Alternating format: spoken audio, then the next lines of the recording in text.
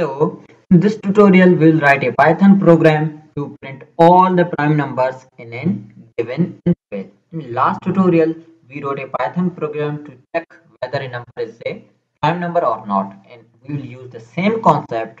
And if you do not know any positive integer greater than 1 which is no other factors other than or except 1 and the number itself is called a prime number.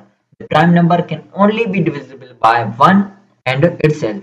It should not be divisible by any other number, and it should be a prime number. Otherwise, it will be called a composite number. For example, 2, 3, 5, 7. These all are prime numbers because they are not divisible by any other numbers except 1 and themselves. While the 6 is not a prime number because it is divisible by 2 and 3 both.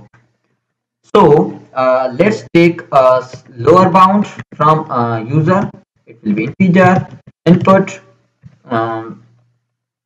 enter lower bound like from where, and this will be upper bound your integer and input, and we want to say enter upper upper bound.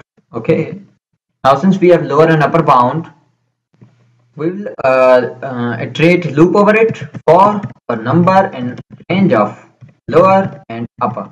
If you want to include the upper, because in this range, if you remember, it exclude our upper bound. So if you want to include the upper bound, you will add 1 into it. And now let's come back to the condition of a prime number. Prime number should be greater than 1, which means we have to check number should be greater than 1. So if a number is greater than 1, we should go into something else. Otherwise, a number is not a prime number. So otherwise, it should not do anything. So if we wanted to do nothing, then just leave it over here. And for here, we will see if number is greater than 1, then we will run a loop over it for in a range of from 2 to up to this number. And if the number is completely divisible by I, then we just break, because that number will be divisible by I, which means this is not a prime number, so we just leave it. But if the for loop passes, then we say else. If completely passes, does not break, then our number will be prime number. So we just print it. Let's print it, print number. So if I want to count from 1 to 10, then I have numbers between 1 to 10, prime numbers between 1 to 10, 2, 3, 5, 7. And if I want to say from 10 to 20, then I have 11, 13, 17, 19.